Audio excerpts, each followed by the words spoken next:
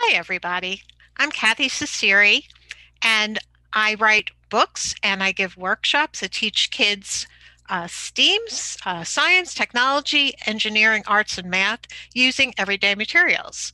This morning, if you were able to tune in, I did a session with Fabric and Fiber Inventions, and I thought what I would do this afternoon is talk about some of the projects from um, several of my books and how I was able to adapt them from the usual type of in-person workshops that I usually go in and give at schools and libraries to doing online workshops. And this spring and summer, I did online workshops.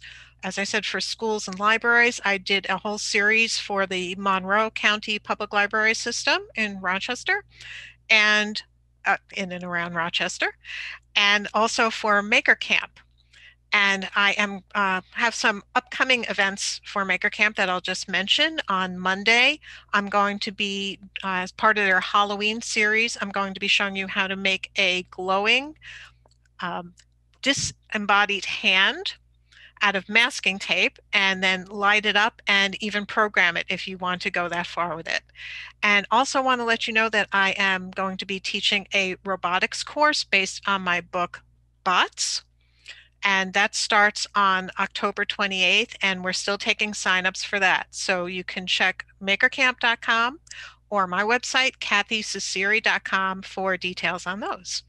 So I'm just going to kind of wing it here and give a little talk about what I normally do and what my background is, and then what I ended up doing this year. And hopefully it will um, help some of you teachers and parents who want to continue to share STEAM activities with your kids, but don't know what to do if you don't have access to the school robotics lab, for instance. So I just want to start out saying, can you teach STEAM remotely? Chemistry, physics, engineering, technology? I absolutely know that you can, because I homeschooled my kids kindergarten through 12th grade, and we did all that stuff at home, and they still got into college. One of them is a graduate of RIT, and the other one went to SUNY Purchase in New York State.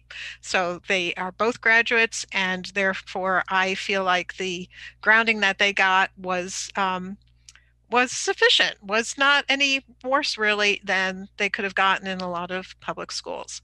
So you can do all of these things at home, and you don't need to have specialized equipment, was the other thing.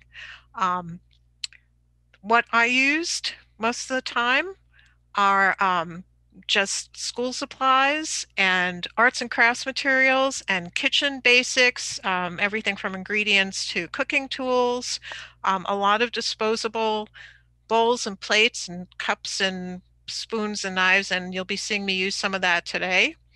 Um, and household items, a lot of stuff from the dollar store. And especially that's where I get a lot of cheap electronics. So LEDs and motors from little tiny dollar store fans that you can get, and solar panels from garden lights, and you'll be seeing some of that stuff. And even cleaning chemicals, which sound a little dangerous, but when you think about it, how many kids are making slime from borax, which is a type of laundry detergent. So there's a lot of stuff you can do with just things that you have at hand or that are easy to get in normal times in your local grocery store. And that is what I did science with all through my kids' schooling years. Um, so I am going to basically start off. I thought, since bots is my most popular program and the one that I've done the most, I would show you what I would normally do at, in times when I would go teach in person, and some of the projects I did and how low level they are, and then talk about how I had to even go a lower level than that to make them accessible to kids that were at home and didn't really have access to even simple, things that I would run out and get, like plastic cups. So I know Rose at her talk today, which I really enjoyed, talked about an art bot. This is one just like she was talking about. Um, and it is a plastic cup with a little DC motor that just runs on one battery and has a little cork. And I always have kids hot glue some kind of an off-center weight on it, and that makes it shake. And the legs of the ArtBot are markers, waterproof markers, not permanent markers.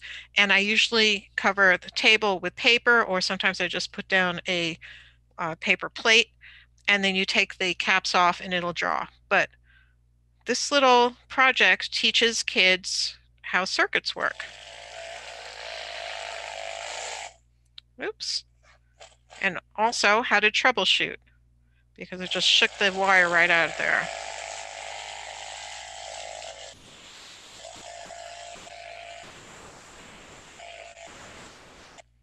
And the other concept that kids learn from this in some of my other projects is something that I learned from a robotics professor at Union College named John Rieffel, and it is programmable bodies. So what I talk to them about is, even though this little robot has no programming, you can still make it do certain things in reaction to its environment by the way that you design it. In this case, mostly how you put the weight that is spinning around and the weight that's on it otherwise. Because you'll see when I have a whole classroom full of these art bots that some of them are spinning in circles like a spirograph, and some are making dashed lines across the table, and it all has to do with the weight and the balance. So this little very simple project is very powerful just for teaching different STEM concepts. Um, and again, just, can be made out of things from the dollar store, everyday stuff. A motor like this can be taken out of an electric toothbrush or a dollar store fan. This is one of my favorite projects, and it is a solar wobble bot. And it also used to be able to be made out of completely things that were recycled. The solar panel comes from the dollar store solar garden light, and I have students take these apart. I give them the tools to do that. Um, this is where I'm starting to run into some problems, because things that used to be common are now getting rare. But CDs, when that used to be a thing, is the base of it. And also the cool windshield, which the whole robot was designed around finding a use for this cool windshield. It's made from the top of a Slurpee cup. So it's the top that would fit on the cup, and it has a hole for the straw. Now I'm wondering whether they're going to still be making things like this as they start phasing out straws. So you need to be flexible when you're making things out of recycled stuff. But just to show you how cool this is, there's no soldering involved. What I like about this project is kids get to take apart the solar garden light and see how the wiring works, and the fact that this is very similar to the battery in that it's got a positive side and a negative side, and you just attach those wires to the motor wires the same way that you do in the ArtBot. Um, it just twists them together and puts some electrical tape. And I go through a lot of electrical tape when I'm teaching in-person classes. The one thing, just to mention a little side note, that you can't get anymore is the little motor. You need a very low inertia motor with a low speed to run off of this very low powered solar panel. And you used to be able to get them from old Walkman um, music machines that we used to have back in the olden times. So nowadays I have to buy them in bulk on eBay. Although I did just find out that Adafruit, for which I do a lot of designing projects, has two different motors that will work with this project. So that's really cool. So Adafruit's DC motors will work with this. Let me show you how it works. Generally, I'd like to do this on a nice sunny day, but I also have a super bright bicycle headlight, and that will also make it work. And I'm not sure if you can see that because it's kind of washed out, but it is moving around.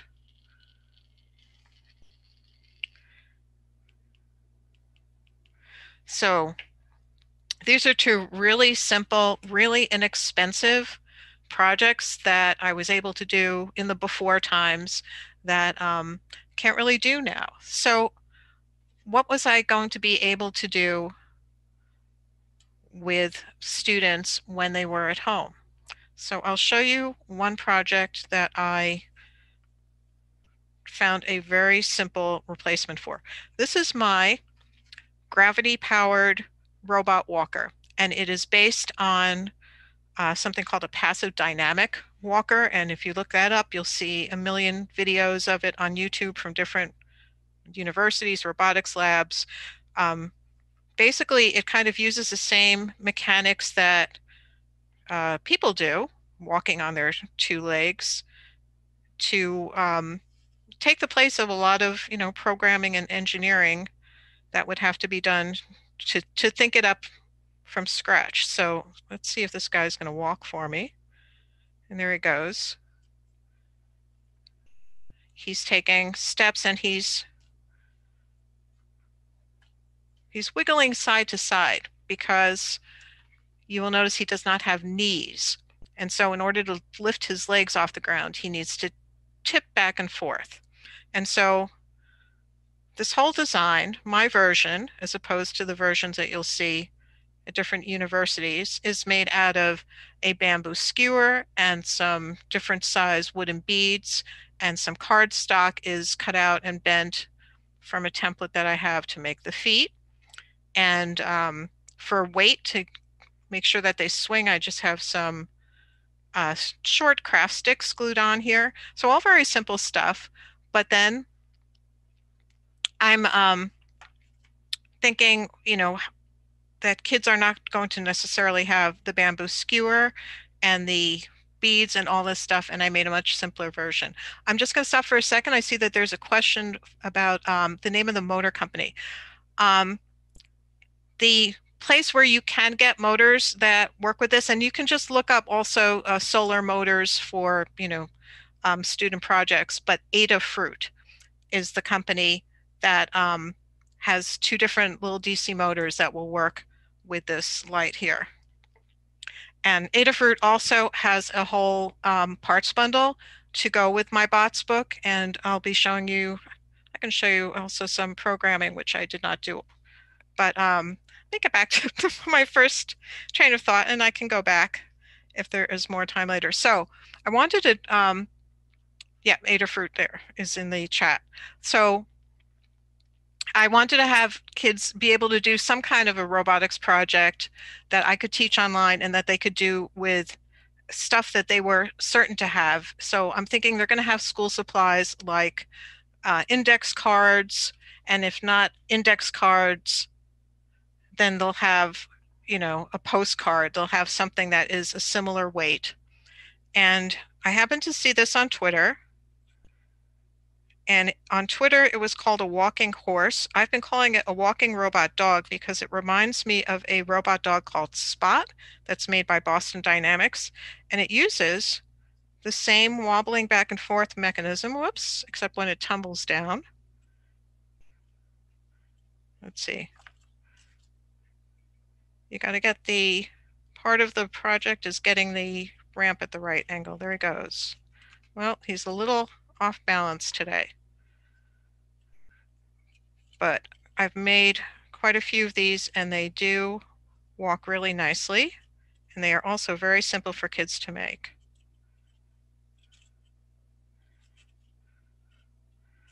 Let me get him. There he goes.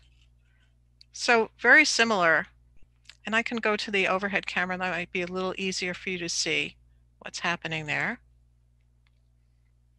Let me see if you can see it a little better from this angle. Come on, walk for me. Oh, he's kind of doing that, wobbling. There he goes. So you can see it walking. So this version had pretty much the same educational value as this version, and all you needed for this was an index card and scissors and a pen. And I can show you really quickly how to make that, how quick and easy it is.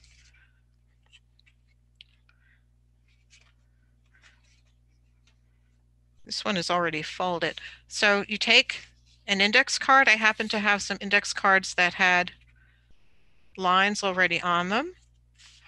Put my board away for a minute. And the first thing you do is you fold the card to make the legs kind of like it's a table. And on my measuring pad here, this is 5 inches, and I'm going to make it about 1.5 inches. You can see I am not a real engineer. I don't measure. I eyeball. And hopefully these two legs are about the same. And you can see I made that body much longer than this body, so we'll see if that works. And then the next thing to do is I'm using these lines as a guide, and I'm going to draw where I want the head and the tail to go, and the legs. And I'm going to cut this part off. And that long body is not in the version that I have seen online, but I feel like it gives it a little more wobble back and forth. And I even have a hack, which is to tape paper clips on either side and give it more weight, the way that I have the beads on this version. And at this point, you just cut it along the lines to where you made the folds. When I'm teaching this with kids, I obviously do it much slower when they are all working along with me. But I just wanted to show you how simple this is to make.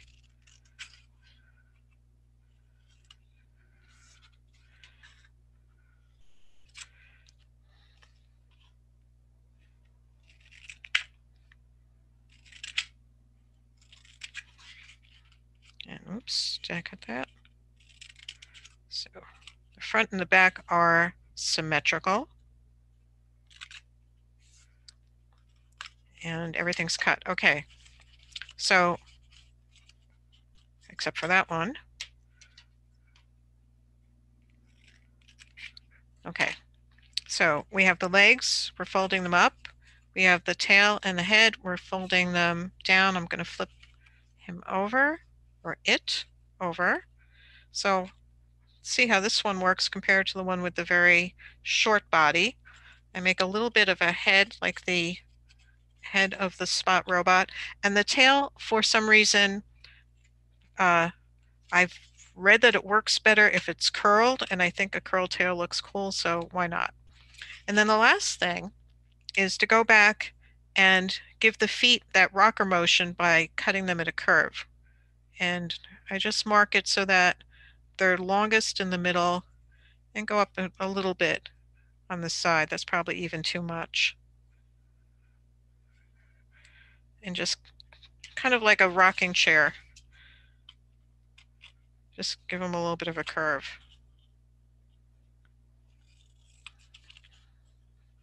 And again, you're going to be teaching kids concept of symmetry, because you want the legs to be the same length and you want them to have the same curve. So that's my whole robot dog right there. And I'm going to see if this one walks any better or worse than the other one. So he kind of has a skittering motion, but he is indeed walking. Not sure if you can see the feet actually moving, but they are. Oops. And so that is the kind of project that I've been doing that give kids pretty much the same experience as the more complicated project. So I think that's a really cool discovery that I would not have made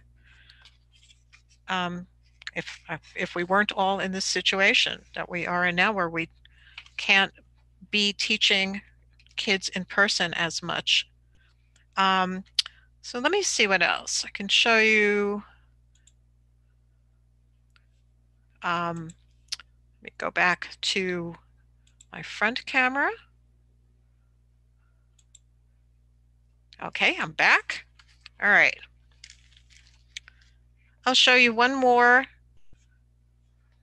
project that I have been doing. I've been doing this one with teens. It's a little more involved, but basically you are taking again, a strip of cardstock, And in this case, you're cutting little flaps and bending them and folding them, and you get a fin gripper, which is an actual thing made by a company called Festo. And they actually have their own cardboard version that they were doing one year at Maker Faire. And because I didn't want kids to have a printer and have to print out the template, I figured out a way to have them make it just from a strip of cardstock that it didn't really matter what the dimensions were. They could be very flexible, and yet it still works the same way. So again, a really cool project that I just love and that is very simple to teach online and for kids to do online. And I will move along here. Let's see how we're doing on time. The project I was doing this morning was from my book, Fabric and Fiber Inventions, which is published by Make, which is the people producing Maker Faire and Maker Camp. So you can look for that on their website. So basically, again, I'm thinking, what are kids likely to have at home? Old t-shirts and scissors. And so this seemed like a good project, and it is in my book. Um, and all you have to do, if you saw this morning, or you can go back and watch the YouTube video if it's still there, is cut out the neck and the sleeves, and then you cut um, strips along the bottom and tie them so you don't need sewing. And it seals up the bottom, and then you have a tote bag that you can take shopping. This is obviously a very tiny one because I use kid t-shirts when I'm demonstrating because it fits in the camera in my workspace here. And as I was saying this morning, it might look more like a crafts project than a science project, but you can talk about the invention of fabric and the connection between the Jacquard loom and the first computers because they were both programmed with punch cards and all kinds of connections and just the whole engineering and chemistry that goes into creating fabric. This is made from cotton. Cotton's stretchy, so it will allow you to stretch the strips that you cut and tie them better. And because it's a knit, it's different than weaving. So all these things can be brought up even in a crafts project. This is a typical crafts project. It's just a cardboard loom. But again, you can talk about all these things I was just saying. And this uh, thread that I'm actually weaving with is made out of strips of t-shirt that um, there are directions in the book to how to take one t-shirt, make one long strip and use it as t-shirt yarn. And that can be used in all kinds of projects. So um, that's how you can get the science part into the STEAM. And I'll show you a few more projects from Fabric and Fiber Inventions. Let's see here. So again, this is a crafts project from my childhood. I know they still sell kits to do this. I think in my day we used to make them ourselves. Um, it's like a tube knitter.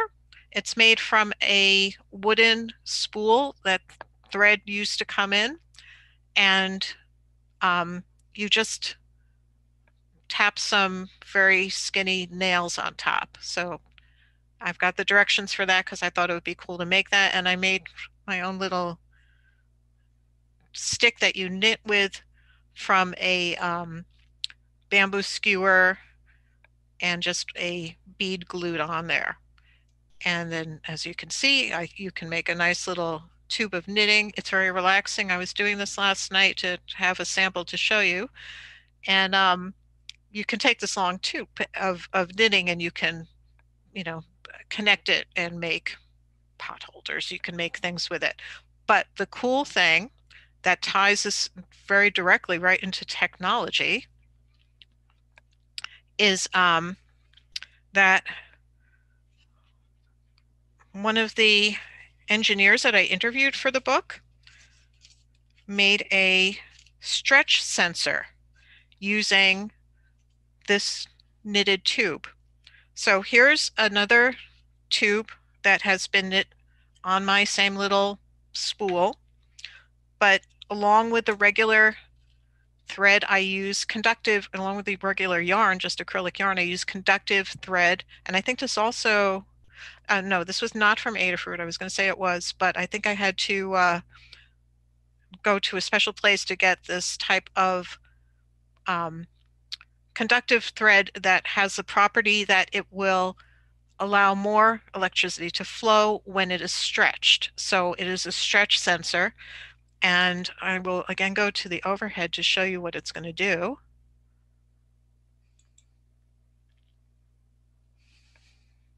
And I'm just showing you this for the coolness factor. If you were going to do this with kids, it would be, well, it would be more than I would do in my usual teaching because I'm usually only there for one session. If you were working with kids and you were able to get them materials, this is definitely something you could do. To test it, this is a little more complicated. This is my tester. That is, the instructions for this are in the book. I attach 3 LEDs and I use that standard, which is very pretty looking, of taking the wire leads and using a jewelry tool to twist them into different shapes so you have the positive and the negative. And then I've got regular conductive thread here that probably is from Adafruit to attach these to 2 snaps. And I can use this for different fabric sensors that are all in the book, and there's a little battery in there. So right now I've just got some alligator clip leads here, and if I've got this in the camera and if I stretch it, it will hopefully, you can see that it lights up. And I'm not sure you can see, but usually it needs to be a little bit darker, but usually you can see different numbers of lights lighting up. So it's kind of a measure of how much it's stretched. So another way that you can just make that connection between an ordinary craft that is very simple to do with technology. And now I'm going to move on to paper inventions. So when I was doing paper inventions workshops, my chapters in that book are science, technology, engineering, and I concentrated on the math chapter. Although this is from the engineering chapter, and I just thought I would include this. This is, again, something that you could have kids do. This was not something that I did in my one-off workshops, but basically making structures out of rolled up paper, and they're very strong. And I found all kinds of links to people making furniture and building buildings out of rolled up paper. When I have taught classes in person, I've had kids make geodesic domes out of rolled up newspaper that they actually could climb in and kind of use it like a clubhouse, and that was always a fun thing to do. But what I did for my online one-off math things was I would show them some different math projects and send them the instructions. We wouldn't do this. Actually, I think I did do it online, but a hexaflexagon. Vi Hart is the person who popularized these things, and they're a little bit like fortune telling constructions that we made as kids. This one, oops, I think I'm opening it up the wrong way. Let me see if I got this right. So it is a 3-sided shape. So the first side is colored with orange dots, and then you can flip it open. That's the second side, and there's the third side. And also good as fidget spinners. So I did actually do this with kids in a longer session with teens. And you can make all kinds of different shapes and sizes and colors and different designs. And Vi Hart, V-I is how she spells her first name, and H-A-R-T. And look her up, and she has all kinds of cool things for how to make these. I really love them. It's also in my book. But just a very, very simple thing that you could do is to make a Mobius strip, which I remember blowing my mind when I was a kid. that these kind of things could exist. I have kids cut strips of paper, and I actually would have them before I even, uh, you know, started the class. I would say cut a bunch of strips of paper and have some tape ready and a scissor ready, and then we'll be ready to go. So I had several projects, and this also is made out of strip of paper, so that kind of saved time. Generally, the two strips are the same color. This is what I happen to have lying around, so it's two different colors, but you make one long strip, and if you've never made a Mobius strip before, it's just a loop with a twist in it. And different things happen with different numbers of twists. And I actually forgot my little hack here for how to attach this. So here's my secret hack. Tape it to your table. Take the other end, give it that one twist. Now pick up the tape and tape these two ends together, and you've got your one twist.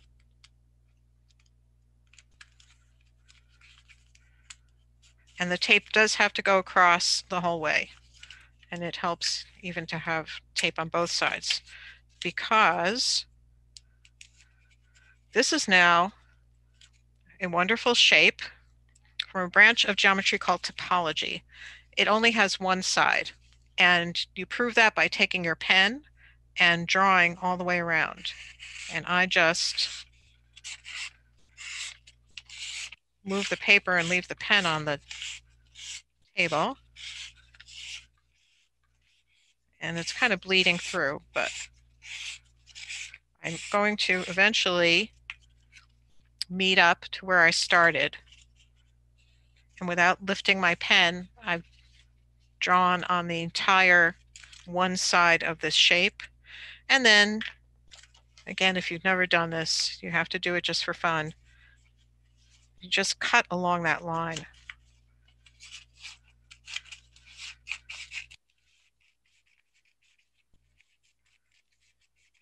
And of course, it's much longer than it seems like it should be.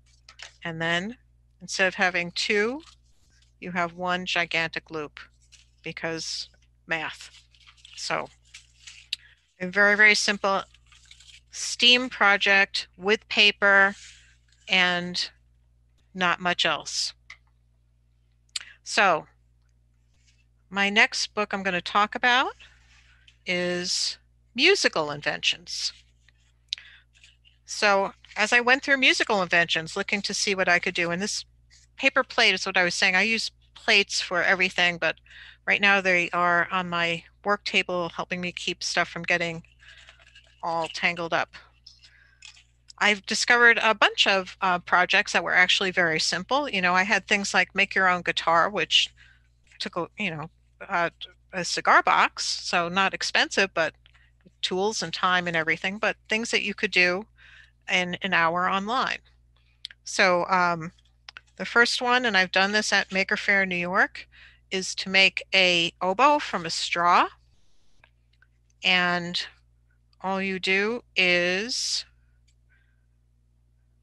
cut your reed here. An oboe, of course, is a double reed instrument, as I'm sure everyone knows.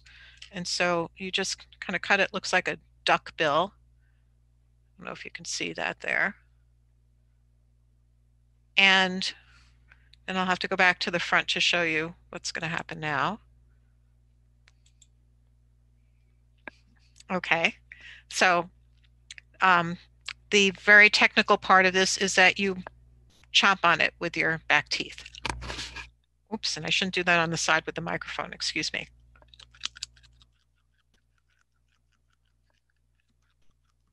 I don't know if you have to have that furrowed brow as I do, but. All right, I'm sorry if this is sounding weird through the microphone. And I'm going to blow this, so you might want to lower your volume. Let's see how this works. Didn't chomp enough. Oh, my goodness.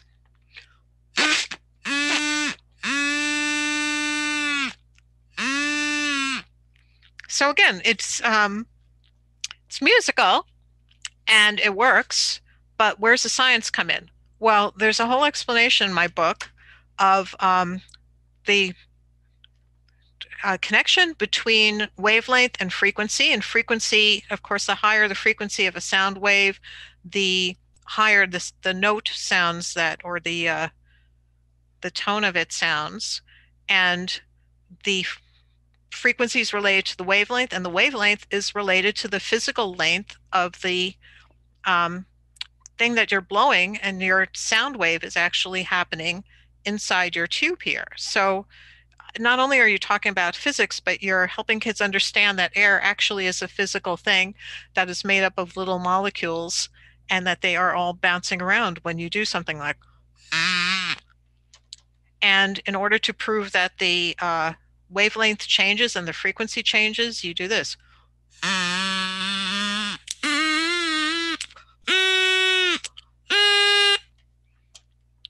And again, you can measure it and have them play notes that sound nice, but you do get that idea that now I've got a shorter straw and a shorter wavelength and a higher frequency.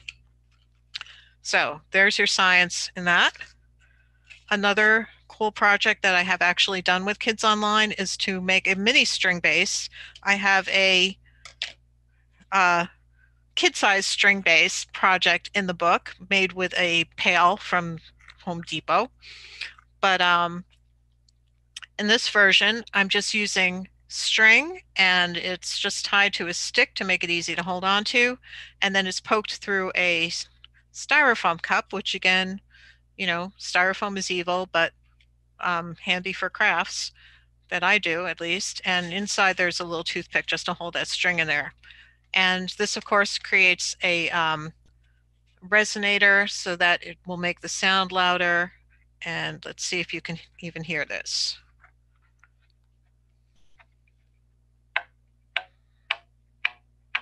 And that is, the note is changing because I'm changing the tension, which is another way to change the frequency. It's the tension of the object that is vibrating. So again, very simple craft that then relates to physics. All right. Oh, one more, paper popper. Now, one of the other things that will change a sound wave is the strength of it will change the volume. So this is a folded up piece of paper. I can unfold it to show you. And again, I've done this with kids, just fold it up. This is actually something that, again, in the olden days, kids used to do themselves to annoy the teachers. So it's something that kids can definitely do. What you do is you hold it in such a way that you're creating two air channels there, and then the strength of your flicking it will move the air and create an airway sound wave that changes in volume depending on how much energy you're putting into it. So I'm going to put a bunch of energy in and let's see how loud this sounds. Oh, a little bit of a pop. I think it wasn't folded quite sharply enough. But again, one more very, very simple project from, again, Musical Inventions that relates directly to physics and all kinds of cool science. Let's see, I'm going to give it a little bit more of a backswing here.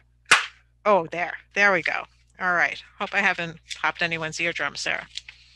All right.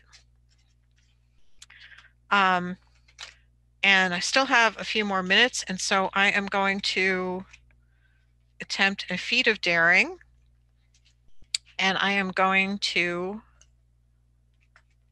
do something from Edible Inventions. This is messy. I'm going to turn around here and get my tray of messy stuff.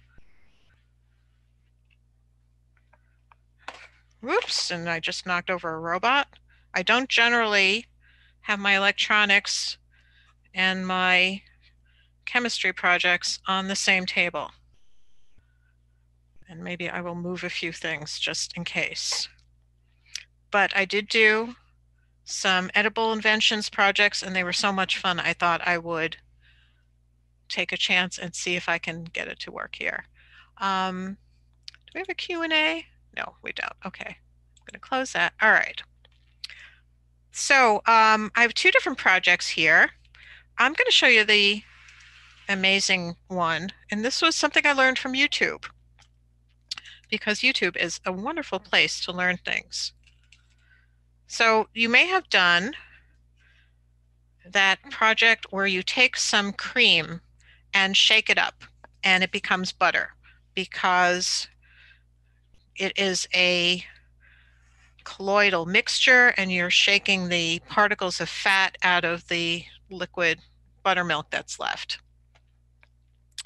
And what this person on YouTube discovered, and it actually was a YouTube hack that worked, because a lot of times they don't, you got to test it, is that if you use, instead of a regular smooth-sided bottle to shake it up, if you use a water bottle with ridges on the side, that makes it go from a project that would take half an hour to about 5 minutes.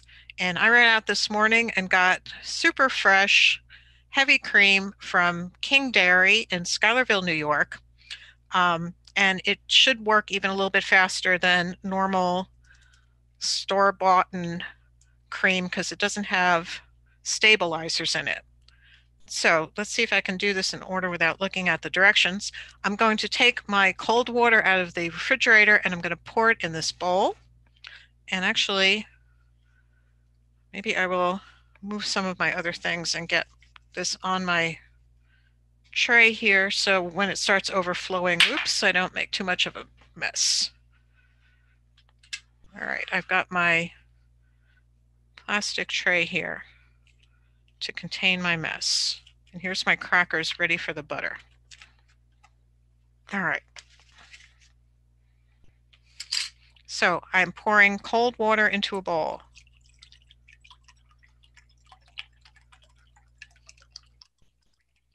And it makes a nice tinkly sound. I am taking my fresh cream. It does work with store-bought cream. This cream is so fresh, it's kind of risen to the top there. And I'm going to pour it into my bottle. And not that much. Little lumps in there even. All right. So about that much. And then you just shake it. So if this is a project that you are teaching online, you have to figure out how much tolerance you and your children that you are teaching have for sitting and watching you do this for 5 minutes. You might want to have a little patter going, some other things to talk about. Talk about colloidal mixtures. Talk about foams. A foam is a mixture where the air is mixed into liquid and can't be separated. And don't know if you're going to be able to hear it, but there's a point where it turns into whipped cream, which is also cool to just squirt out and show the kids. Might be at the whipped cream phase already. Oh, not quite. Actually, I think I may have gotten to past the whipped cream phase. And it goes from whipped cream to butter. You'll start to hear all the butter fat that's congealed into one thing. You'll hear it thunk. All of a sudden, it's really a cool thing. Needs a few more minutes. If you have any questions, this would be a good time to ask, because I'm just going to be shaking here for another minute. Hopefully, I won't go over my time.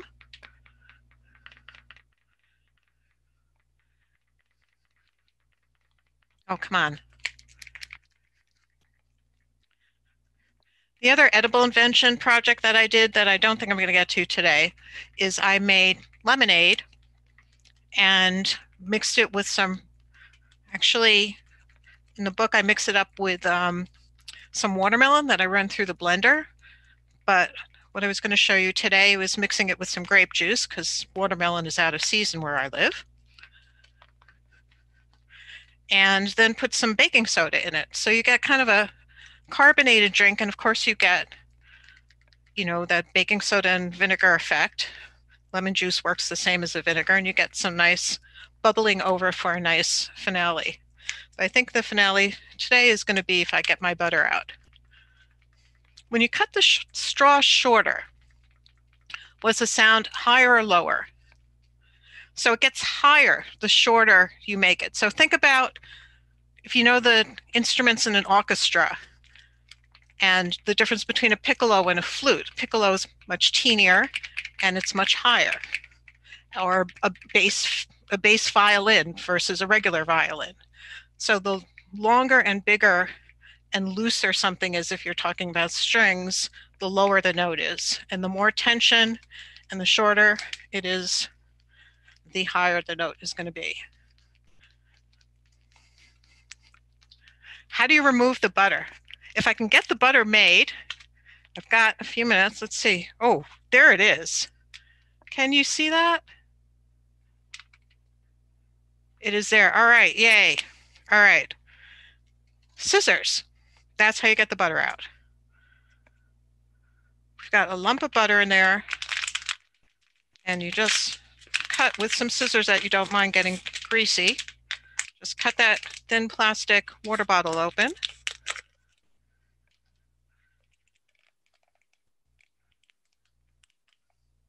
I don't think it was totally separated, but I'm going to call it enough. And then you dump it. Actually, it doesn't look too bad. Dump it into the cold water, which rinses off any excess buttermilk and makes it solidify. Yeah, it's not quite buttery, but that is how it works. It's kind of in between, oops, butter and very thick whipped cream. But I'm still going to do the spreading it on my cracker because that is the reward. So, yeah, it's kind of like super soft butter. And I will take a taste.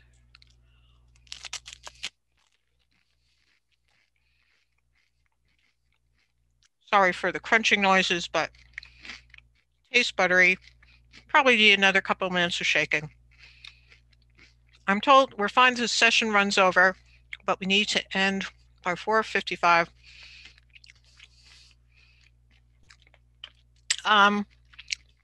Quick show of hands. Should I make the lemonade? Should I make the lemonade mess? Or any other questions? Hearing nothing, I've got 7 minutes to play with. I guess I'll do the lemonade. See how that comes out. All right. Here's my grape juice. Here's my lemon. And, part of edible inventions, even though we're talking about chemistry, is cooking techniques. So talk about how if you roll your lemon a little bit, the juice will come out a little easier. I've got a very dull kind of butter knife here because I want to make it kid friendly, but it still goes through the lemon. And I'm going to squeeze the lemon juice into the grape juice. Can you see the grape juice there?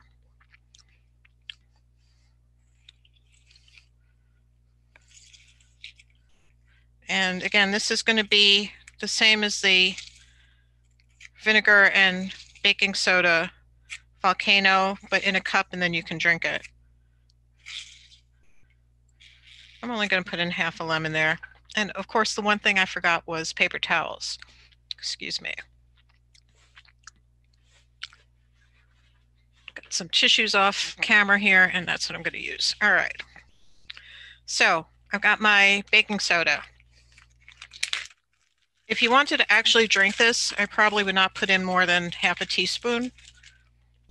But let me see if I can get this where you can see it a little better. All right, and I'll move my knife here. All right, so here's my grape juice with lemon juice in it, and I'm going to put in a whole teaspoon because let's make a mess. But it's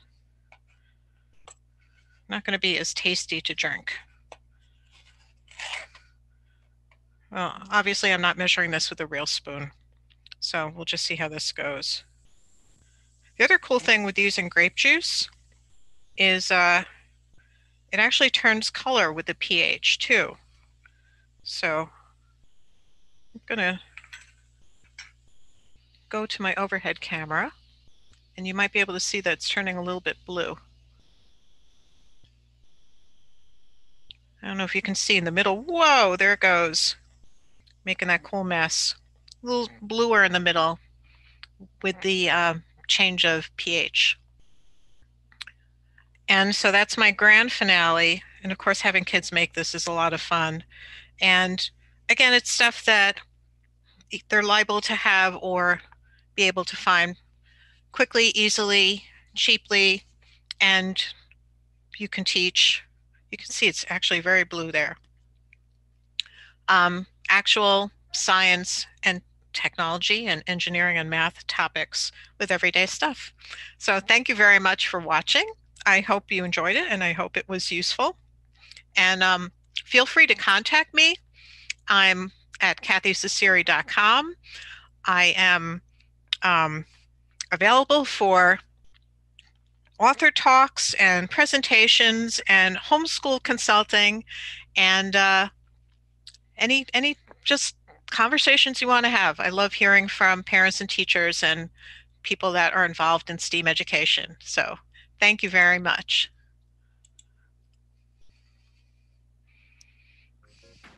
And thanks, Jenny, for liking the visual.